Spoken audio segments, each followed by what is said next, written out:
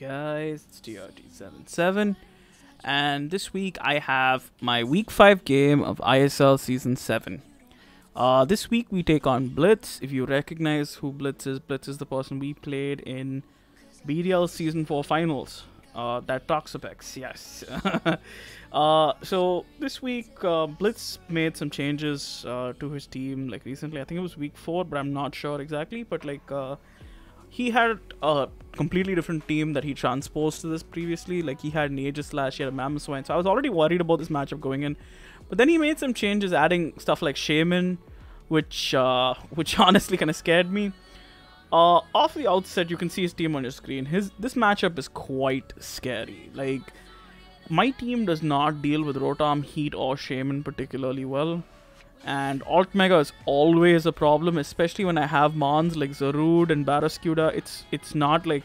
I have to be very careful about what I click to deny its setup. And obviously Crobat is always annoying, but I feel like we can check Crobat. But it's something that, you know, you always have to be wary of Bandit. You always have to be wary of Nasty Bat, these things. And then obviously Jirachi is Jirachi, very solid Mon. But yeah, this week I've got my whole team out here. Pretty much everything was revealed in the match, so there's no real issues. Starting with our sets, first up we have a Zarude. Choice Scarf Zarude this week. I didn't want a repeat of last week where we got completely rolled without the speed control. And also it's just, it's good prophylaxis because Zarude plus Barraskewda gives me enough speed control that I can deal with setup variants of, you know, stuff like Crobat. Nasty Bat will fall over to Zarude plus Barraskewda.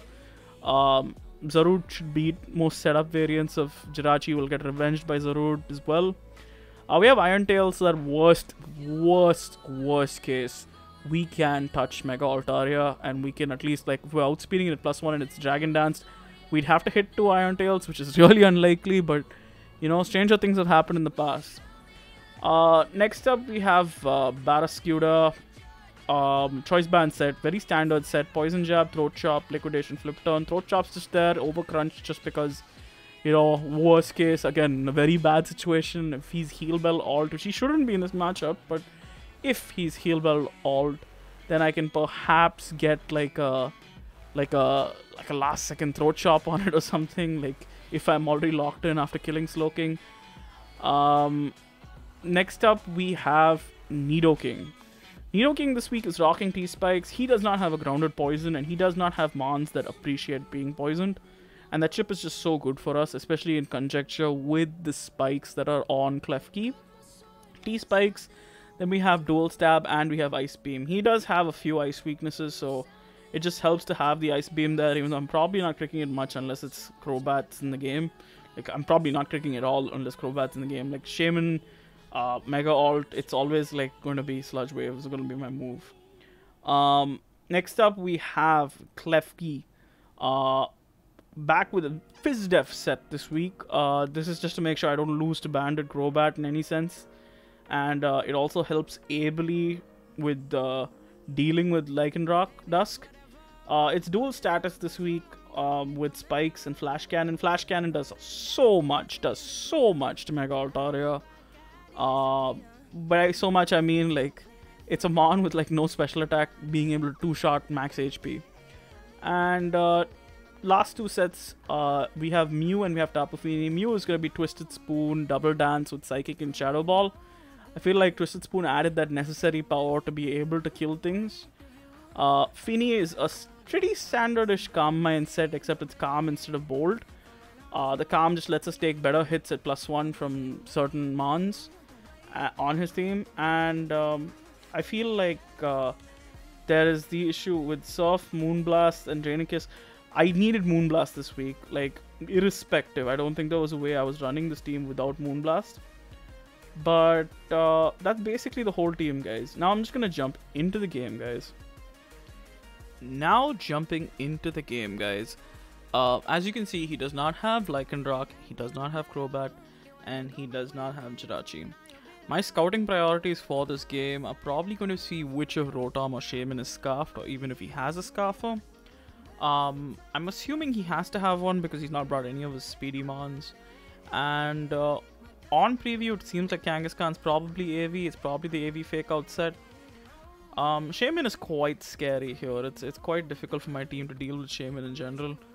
I'm not really sure why he has a Mudsdale here, because I'm other than getting rocks up, I'm not really sure what it does here. But my lead's gonna be Barraskewda. Hindsight, I don't think it was the best lead, because I feel like Shaym-In lead was quite free for him, but I just don't see what else I could have actually, in all honesty, just led. So I think perhaps maybe I could have led Nidoking and threatened it out, but I could not tell if it was Specs or if I was going to get Specs Earth powered or something like that. So that's why I didn't want to lead Nidoking or Zarude, because again, Zarude, I U-turn and then it comes down to what takes a hit. And if he's going for, you know, Air Slash or Dazzling Gleam or whatever coverage he gets even, or if he's trying to make a read. But irrespective, my lead here is Barraskewda. So we lead the Barraskewda as he does lead Shaym-In. I'm going to double into Klefki because I can't obviously take anything from this thing, as he does predict and get off the Earth Power. Good play on his part. I'm not too concerned. We don't have to deal with Crobat. We don't have to deal with Jirachi sets. We don't have to deal with Lycanroc. Klefki is the least important member on this team right now.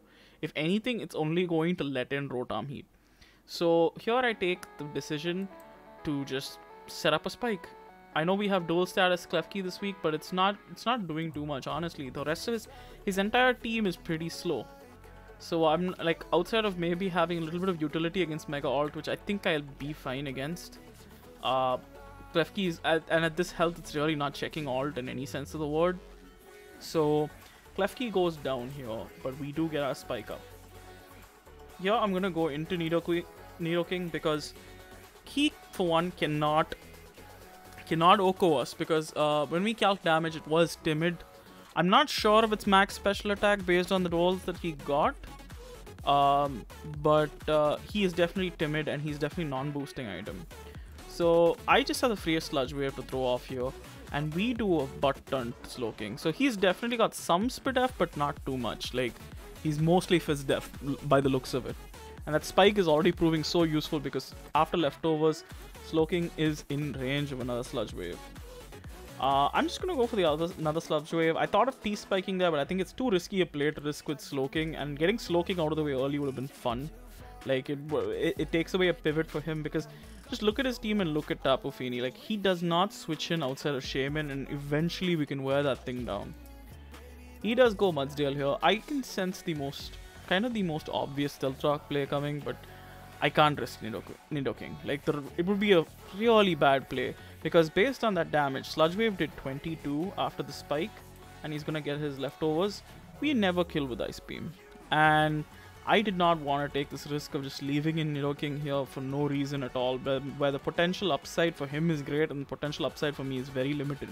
Because what does Mudsdale do anyway, other than set up rocks, which he's gonna probably get anyway, even if I stay in an Ice Beam? It's not doing a whole lot in this matchup.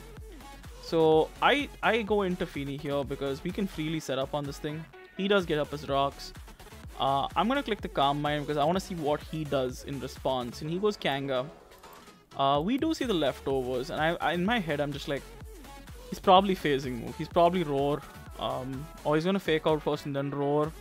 But irrespective, it's like, do I really care? And then I'm just thought about the time that I over predicted too much in the BDL finals against him. I kept assuming Toxapex would have Haze, and I brought Taunt on Fini, and I realized, you know what, like, there's no point in me, like, I really regret not having Taunt on this Fini, but I definitely needed the Moonblast. So I just thought, you know what, it's fine. I'm just going to click another Calm Mind. If he roars me out, worst case, we don't lose any health on Fini. So, and if he doesn't roar me out, Moonblast is pretty much, this team is done, pretty much. So I do Calm Mind again, and he does reveal the roar. So good prep on Blitz's part. We get Nidoking in here. Here I have a choice to make. Like, I know this thing is probably Spit F as hell. There's no way we're going to 2-hit KO this thing. Like, this is probably brought to counter all my special attackers on this team. But I really want to get the T-Spike up here, because the T-Spike would be so good to get chip on Shaym-In, on Mudsdale, on Slowking, and it just lets Mew set up a little easier, get those damage rolls a bit better for Mew. So I'm going to set up the T-Spike here, take the initiative. He doesn't switch. He does reveal the Earthquake, but he's like no attack, Nidoking. So I'm pretty confident at this point he's probably like Careful Nature, Max Speed F. Like that's probably his spread because he's absolutely no attack. I'm just gonna go for Chip here on Kanga. It is annoying. We do get off a decent amount of chip, and Kanga is going to take out Nidoking here. So we are down 6-4 early. But I don't think there's too much I'm worried about. We have chip on Kanga. We have decent amount of chip on Slowking. At least won't be at full when it comes back in. And plus it's taking spikes. And we have both the spike and T-spike up. So I'm not too displeased with my situation. Here I go into Barraskewda, and I'm hoping he'll switch out Fearing CC. Because Body Slam starts to get really annoying. But again, he does not switch out. We get a decent amount of chunk, like we chunk him decently with Flip Turn, but I'm not sure, but I think that was like a lower mid-roll, which is really unfortunate because we're 2% away from this being a guaranteed KO after leftovers from Moonblast. So here I'm again left with the decision. If I don't kill it, my Feeney's going to drop down to sub 50. Even though Body Slam's doing like 21, it's doing like nothing. But still, I don't want to take that unnecessary chip on Feeney. HP is important on Feeney. Especially knowing that he's not a very offensive Shaym-In or like a Life Orb Shaym-In. HP is so important on Feeney. There is a mon that HP is not important on here, and that is Barraskewda. And I can't get parried because I got my terrain back up. So I make the play here to just sack some HP on Barraskewda. I know this doesn't kill. He does go for the Body Slam again, and we have Skewda in. And once again, I am just going to click Flip Turn. If he wants to give me this, he gives me this. And he does. And Barraskewda picks up, I think it's second kill of the season or it's first kill of the season. I'm not sure. But either way, Kangaskhan's gone. I go back out into Feeney here because, again, going into any of the other... Like, I didn't want to go into Zarude. And I didn't want to go into Mew. Because I think it's a little too early for Mew. I don't have enough chipped. And I feel like it'll be a little bit of a waste of Mew at this point. And... With Zarude, I just did not want to let in Rotom Heat or Mega Altaria. And honestly, Feeney, there's no Mega Altaria that's going to be willing to Dragon Dance like willingly on a Feeney. And he goes back into Shaym-In. Obviously, he doesn't get poisoned because he's in our Misty Terrain. A little bit annoying, but you know what? If I don't get the Body Slam para like the last time I faced a Kangaskhan, I think I'm fine. Here I'm going to make the play. I'm going to go into Zarude. We should be able to take pretty much anything from him. And he does reveal the Air Slash. A little bit annoying because now Zarude is weakened. And it's not going to really take anything from pretty much anything at this point. And I'm just going to click U-turn here. He does stay in, which is again really annoying for me. But I'm just going to go into Barraskewda again because once again, it's the least important of my 3 remaining mons. And... he can willingly take this pawn from me, that's fine, but this thing gets back in range. Or alternatively, I get a really heavy P-jab off. And he reveals the Synthesis. Again, really annoying that we didn't get the T-spike on it, yes. But I'm just going to go for the P-jab here as he goes into Slowking, which I was really surprised by. But Barraskewda gets the P-jab off. Slowking's down to 26. Another P-jab should kill. Here I spent a ton of time on this turn because I was just like, I need to decide if I can, like, P-jab alt. Like, I think the roll, if he stayed regular alt, is 39 to 45 plus the poison chance. So I was like, you know what? I might have to, or I might have to make a play where I have to hard into Zarude if he starts Dragon Dancing. But it is what it is. And I think I should take the Slowking kill here because there's no good play for me. If I switch here and he teleports, it's momentum for him. And I would rather sack here than switch. So I'm going to go for the Poison Jab as Barraskewda does take out Slowking. So we've got it back down to 4-4, guys. Even though it's going to, like, we still have Mew at full health. Even though Zarude and Feeney are a little chipped and Barraskewda is pretty much a hit from death. I'm just going to stay in here. Again, once again, I don't want to give him initiative at all. Like, I want to be the one bringing in my mons on his. So I'm going to go for the P-jab here. We do get the Fortunate Poison, although it doesn't matter because that's definitely in Psychic range from you. As Rotom Heat does take out Barraskewda. Here I decide it is Mew time. It is time to set up. It is time to go in. Obviously, I'm not going to set up on Rotom because I don't want to catch an Overheat to the face.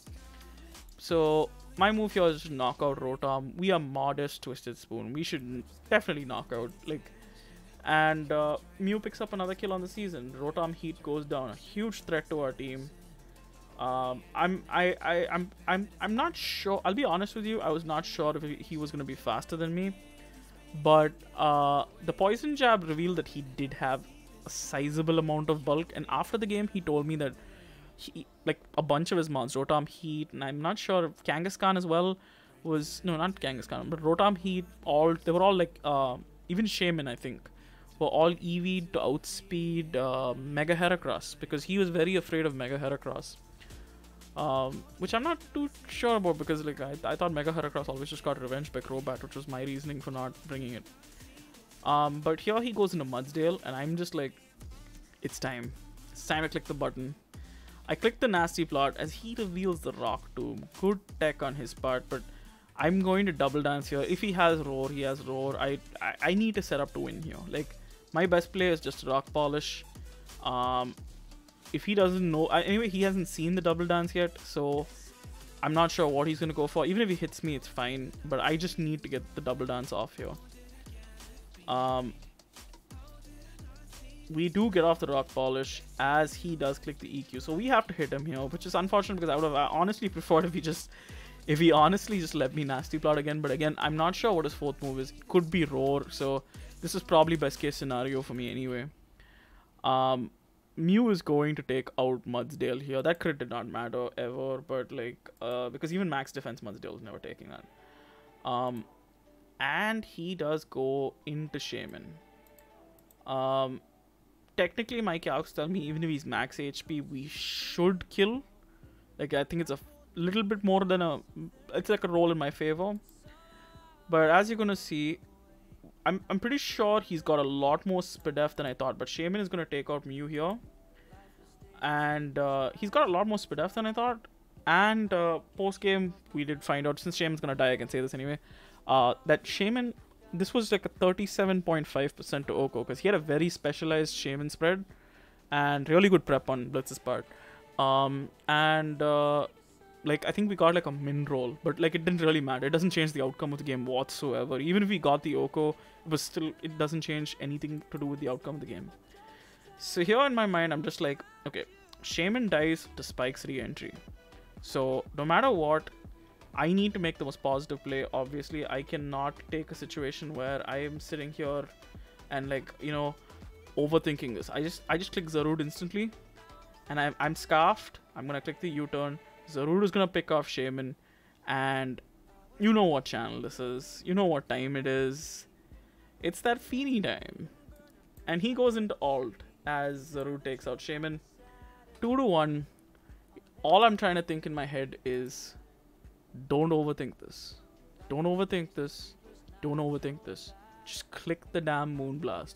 If it comes down to it, if he gets, like, if he's adamant max and he can 2-hit KO us with Body Slam, that is fine.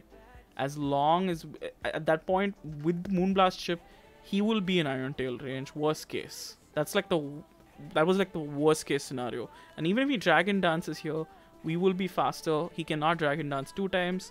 So he cannot Dragon Dance twice to beat us. So the only way, like, that in that scenario at least, Iron Tail miss was the way I lost. So in my head, I'm like, so worst case here is I have a 75% chance to win with Zarude.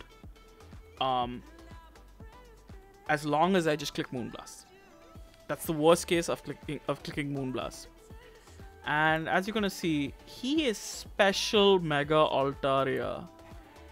And I was not expecting that at all in this matchup at whatsoever, especially versus my team. Was not expecting that. But as you're going to see, it does not 2-hit KO. He does not get the crit. And alt is going to go down to Tapu Fini, picking up the last kill and the win for the Southside Scissors. GG to Blitz. Really good prep on his part. I was confused about a couple of things, maybe like Mudsdale and such, but I do think he brought a lot of phasing. Like, he showed me his pace after the game, and he had Haze on alt. He had Hyper Voice, Haze, and Roost on, and Flamethrower, I think, on alt, which I didn't understand the alt set too much. But the Shaym-In spread was really interesting. The Shaym-In spread was quite something. Rotom Heat was just standard boots. It was not very offensive, so that Psychic pretty much always killed. It was not even min roll. He didn't even live like if I got absolute min roll. With Kanga again, careful nature, no attack. Slowking was like a little bit of a weird spread. It was like 252 defense, like calm nature or something like that. But like yeah, I was not. I mean, once we got rid of Slowking, I think his pivots went away a little bit. Like without the ability to teleport, I think one thing I emphasize with games like this is I was a little bit shaky. Like especially after last week's like ass whooping we took, it was good to come back with a win. I do feel like there was definitely a sequence in which he could have won this game if he was DD alt in the end, whereby he went alt on Mew and kept Shaym-In in the back, and I don't know if I would have been able to beat Shaym-In. It would have come down to probably double U-turning, which is really, really risky to say the least. But I still feel like we did well, we played solidly. Whatever hypotheticals that were going on in my head, this is my issue. When I tend to lose a game, I just tend to overthink, which is why most of my losses end up being 2 games or 3 games in a row, and then I don't lose for a while. But I'm really glad we pulled off this dub. Before next week, we do take on Clay next week. Really gonna be. I'm really looking forward to it. Gonna be such a good game. We've got 2 transactions we've made prior to that game. We have gotten rid of our web setter. We've gotten rid of Galvantula for Tauros. I wanted a little bit more out of my base 110, or like my near base 110. Tauros gives us a solid base 110, gives us a really good offensive presence out of that, because I was not getting anything out of Galvantula. 5 games in, I've brought webs once, and it wasn't that impactful at all. Like while it's worse for Mega Hera in a way, the other change kind of just is a little bit of compensation.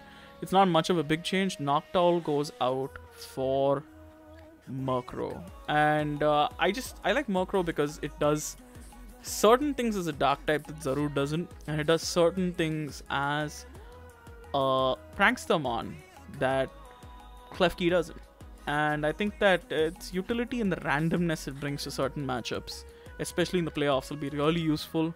Or even in the regular season, we'll see. Like, I've not made my mind up. I felt like a little bit of the team's rhythm was off with Galvantula on this particular team, because I did not have the option on a lot of weeks where I need 6 Mon utility out of this team. Like the defensive utility of each Mon matters. Even today, like with Barraskewda taking the body slam from Kangaskhan, that is technically defensive utility. It was able to take that hit, but that is basically what's going to be coming up.